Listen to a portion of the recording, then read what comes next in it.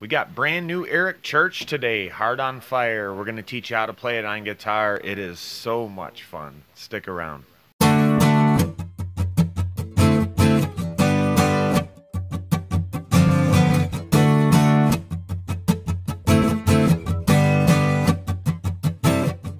Here we go. We got the standard tune guitar today. We're going to capo up to the first fret.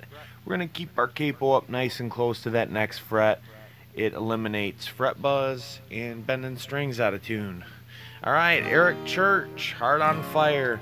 Super duper fun song to play. It's a banger.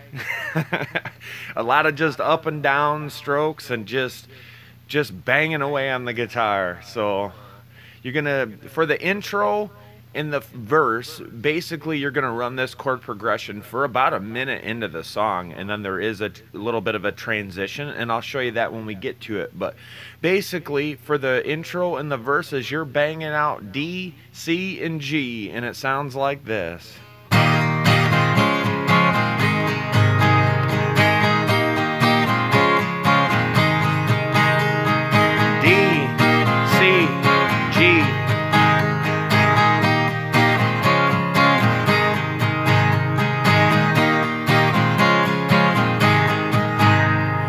Now what I was doing when I was playing it, I'm just kind of doing the chords and adding little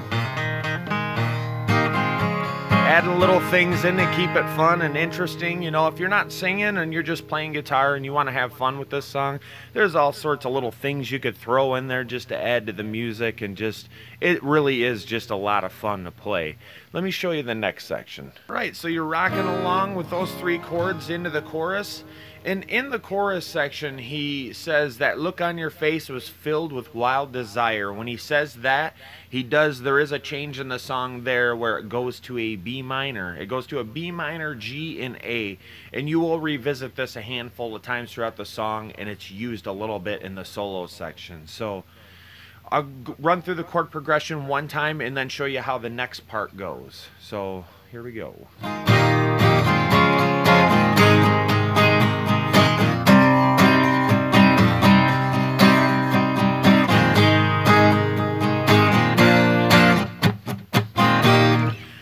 So it's B minor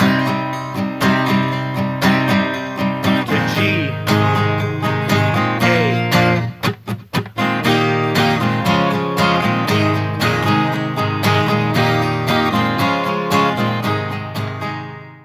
All right, in the solo section, when they get to the solo, they're going to roll back and forth with this B minor to A, or G, sorry, B minor to G, and then it ends on an A. And let me just show you the progression on that. So you're going to start on the B minor to G,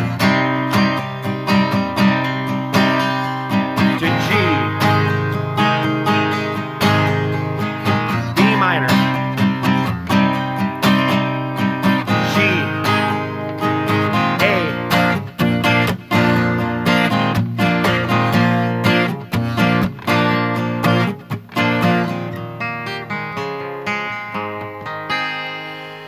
So from there, it goes to kind of like a breakdown part, and you can actually make it sound they got some effects going on that they're using, and you can almost make it sound similar just by picking through these chords down here way up by the saddle, up in the high range there.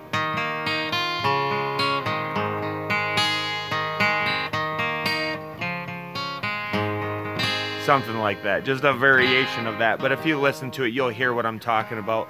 A lot of this song you can just improvise on and do some different stuff, because it's really just a big jammin' rockin' song, almost like a rock and roll song. There it is.